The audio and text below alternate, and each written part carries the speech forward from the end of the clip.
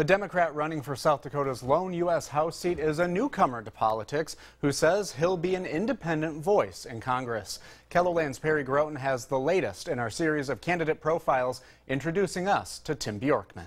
Well, Brady, Bjorkman is running against Republican Dusty Johnson, Libertarian George Hendrickson, and Independent Ron Wazorek for U.S. House. Bjorkman sees his lack of political experience as a plus in this race because he says South Dakotans are looking for an authentic representative who's not tied to party politics.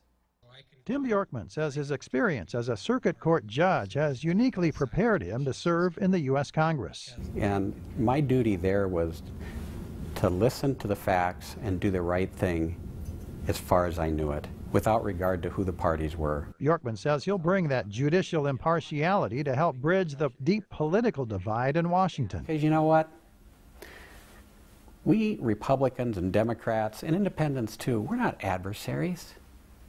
We've gotten way off track. To Bjorkman, much of the political dysfunction in Washington has been fueled by outside money pouring into campaigns.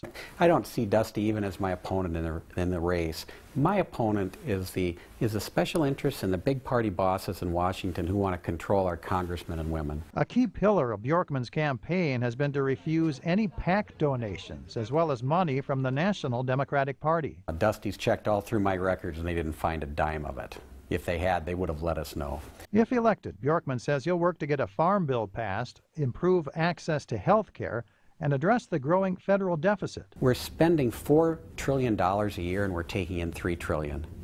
I'd say they're spending like drunken sailors, but that would be an insult to the drunken sailors. Bjorkman acknowledges that name recognition has been a challenge in his campaign, but he says as more voters get to know him, they'll realize he's not tied to party politics. People hunger for an authentic representative of the people who will put country over political careerism again. And Bjorkman grew up in Kimball and graduated from the University of South Dakota Law School in 1982.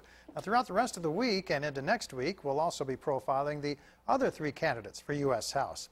You can also watch our profiles of two of the gubernatorial candidates on KELOLAND.com.